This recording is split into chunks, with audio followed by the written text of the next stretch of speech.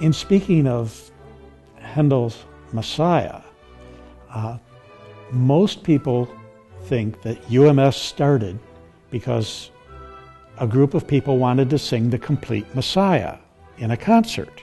Well, unfortunately, my research has proven that there was no complete Messiah in 1879. It was a choral concert which had 3 choruses from Messiah on it. And a later concert that year had another concert that had 2 other choruses. So in the first year, you only got 5 choruses out of the entire Messiah and none of the arias.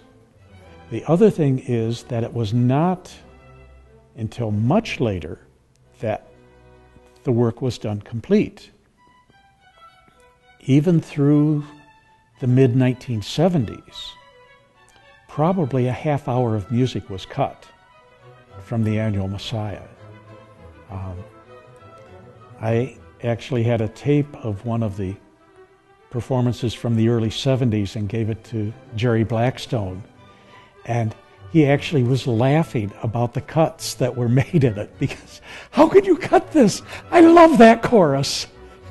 But the tempos were so much slower that Jerry's uncut performance is actually faster than the older cut performances of Messiah. In my time, in the 60s, there were probably 300 participants in the choral union.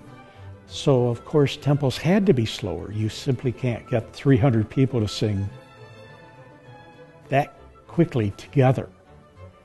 And obviously, Handel had, between orchestra and chorus, under 50 people at the premieres. So it was a very different era. And most people wanted a Messiah at that time that reflected the majesty of the work. Whereas today we tend to think in terms of what was the composer expecting.